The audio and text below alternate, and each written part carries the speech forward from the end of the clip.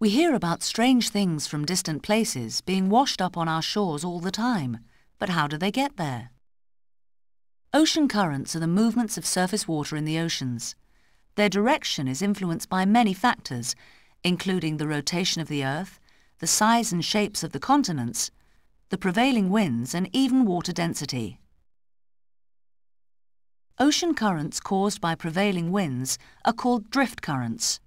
In the northern hemisphere, the circulation of the oceans is clockwise, and in the southern hemisphere, the currents are anti-clockwise.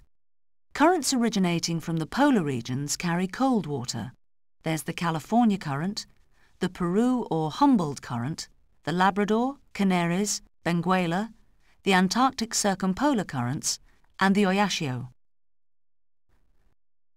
Currents originating from the equatorial regions carry warm water. There's the Gulf Stream and North Atlantic Drift, the Brazil current, the North and South equatorial currents, and the Kuroshio. So perhaps it's not so surprising that many of the items that are washed ashore originate from far-off places thousands of miles away.